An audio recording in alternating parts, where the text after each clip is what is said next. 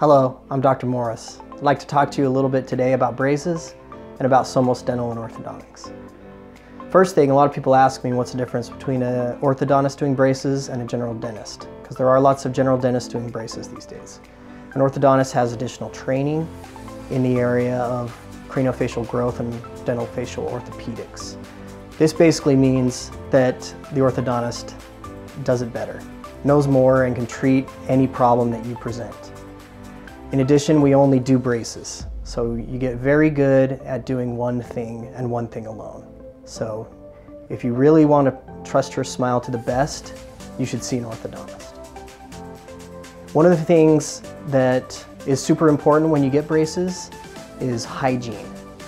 So hygiene includes brushing and flossing around the braces on your teeth in such a way that you protect your teeth so that when we remove your braces, you do not have any stains or any problems with your teeth. The last thing we want is to remove the braces and have some ugly stains on your teeth.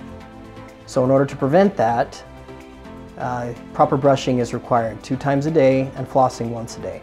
When you get your braces, we will show you the proper way to brush and floss around them.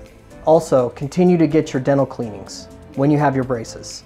A lot of people ask me that question. Yes, you should still see the dentist. They can clean around the braces.